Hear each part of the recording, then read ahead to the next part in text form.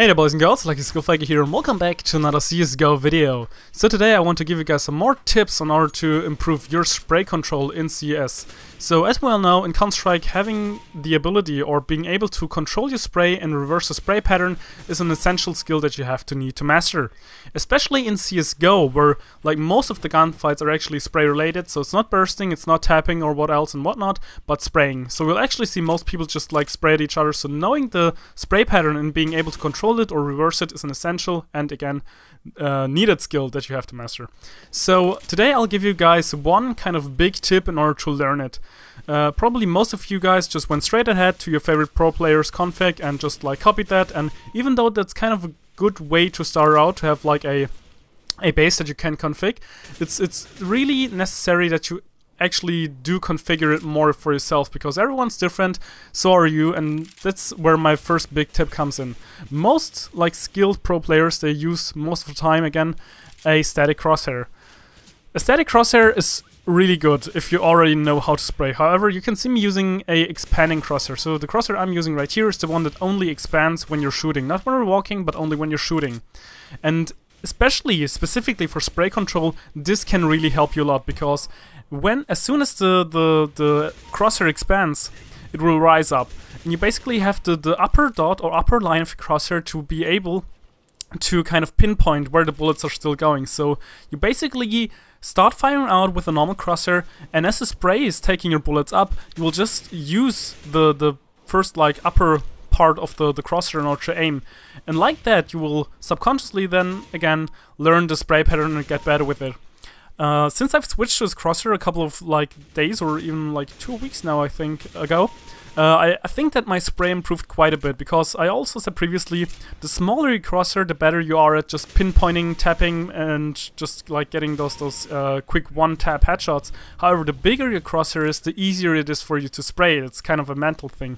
So when you're having a crosshair that's kind of small, like the one I'm using right now, but the one that is expanding as soon as you're firing, you kind of get the best of both worlds. Again, if you're really into the beginner stuff and you haven't like mastered the movement yet, go to watch the other videos first and check them out, or even use a complete dynamic crosshair to always know if you're like accurate or not. However, if you're already good with movement and you already know when you're accurate and when you're not, it's basically just about learning the spray control and basically the recovery time of the spray, and then the expanding crosshair is really helpful with that, because as you can see, it helped me a lot with spraying. Every time I'm basically starting out firing at the head, and I'm just trying to keep the top of the crosshair at head height.